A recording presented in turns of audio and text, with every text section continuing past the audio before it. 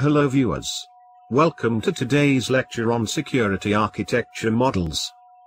Before that, those who have not subscribed our channel, please subscribe now so that you can get all the videos we upload related to information security. Click bell icon also for the notifications. The three main requirements of information security are confidentiality, integrity, availability. Confidentiality means only authorized persons should access the data. For example, we have a bank data. Confidentiality of the data here means bank officials and customers alone can access the data, not others. Integrity means only authorized persons can change the data. For example, for a bank data, any change in transaction entry will be done only by the concerned bank officials, not others. Availability means information is available to authorized persons when they need. Authorized persons can get access to the data when and where they need. These three requirements are essential, and what we call this one as C.I.A. triangle. A security architecture model is a statement that outlines the requirements necessary to properly support and implement a certain security policy. In security architecture, the design principles are reported clearly and in depth. Security control specifications are generally documented as independent documents. System architecture can be considered a design that includes a structure and addresses the connection between the components of that structure. A security model provides a deeper explanation of how a computer operating system should be developed to properly support a specific security policy. A security architecture model helps in conceptualizing the design and implementation. Also, security architecture model checks whether the implementation meets all the requirements. There are various types of security models. Bell-Lapadulla Confidentiality Model is used to implement the confidentiality. Bibo Integrity Model is used to implement integrity. Graham-Denning Access Control Model and Harrison-Rutz-Ullman Model, both these models are used to implement access control mechanisms. Like this, many more security architecture models are available. Let us discuss one by one. Bell-Lapadulla Model, as said earlier, it is a confidentiality model. It deals with the control of information flow among various users at different levels. It is a formal description of the allowable paths of information flow in a secure system. The model's goal is to identify allowable communication. At the same time, maintaining secrecy is important. The model has been used to define security requirements for systems concurrently handling data at different sensitivity levels. What are sensitivity levels? Shortly we will discuss.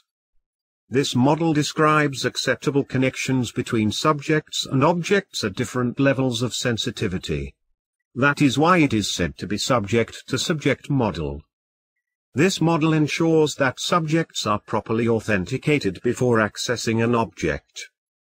4 types of information may be available in any organization.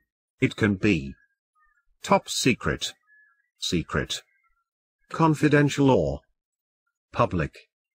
Top secret information is the one that need to be kept highly secure and confidential. Access to top secret is very limited. For example, a country's military information is top secret. Only 1 or 2 can access the top secret documents. Secret information is the one that also need to be kept confidential and secure. But it is not that much important compared with top secret. For example, a company's assets and bank balance are secret information. Very few can access the secret documents. Confidential information need to be kept confidential. But the level of confidentiality in this type is less compared with top secret and secret. For example, an organization's business transaction details. People related to that organization alone can access confidential documents. Not need to maintain any secrecy for public type of information. It can be informed to all. That is why we call this as public. Here the documents can be accessed by the public. Now let us see the basic principles of Bell-Lapadulla model and how it maintains the confidentiality. In this diagram, 4 types of information are there, with its level of priority.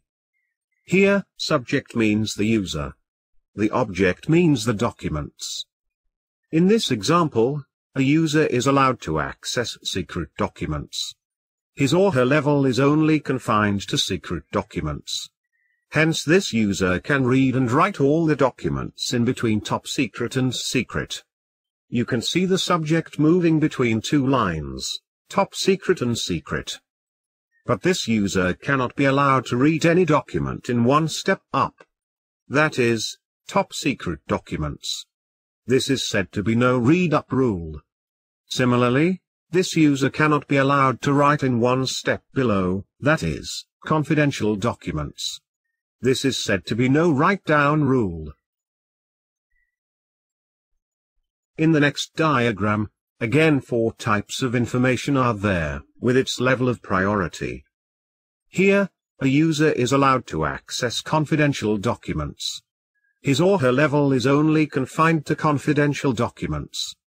Hence this user can read and write all the documents in between secret and confidential. But this user cannot be allowed to read any document in one step up. That is, secret documents. What we call it as no read-up rule.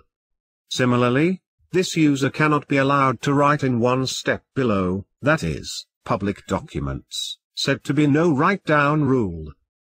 By this way, Bell-Lapadulla model maintains the confidentiality of all the documents of different levels. There are 2 types of rules defined by Bell-Lapadulla model. Simple security rule. Star property rule.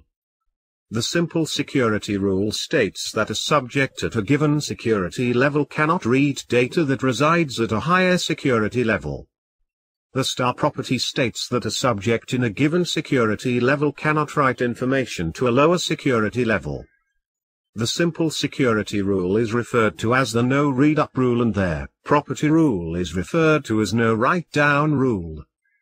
Hope you understood the concept. If yes, please subscribe, like and share this video. Thank you for watching.